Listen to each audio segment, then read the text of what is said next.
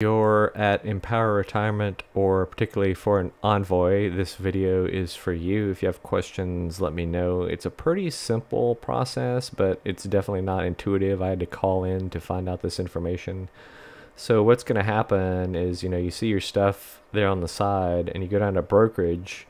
Now it's going to have a couple of icons here that are colored if you haven't enrolled yet.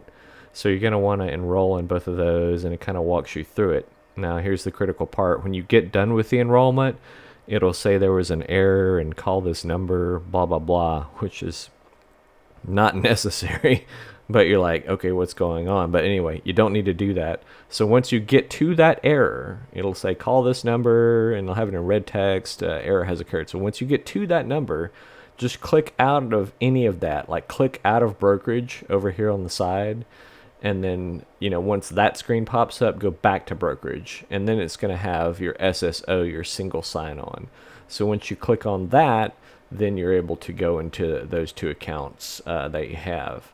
And to get money out of your Envoy 401k so that you can get it into the brokerage and, do all that, it's transfer into. So there you go, transfer into, and then you fill out the amount that you have. So that's about it. Once again, it should be non-taxable. I'm not a tax guy, but it should be non-taxable because you're going from like Roth to Roth.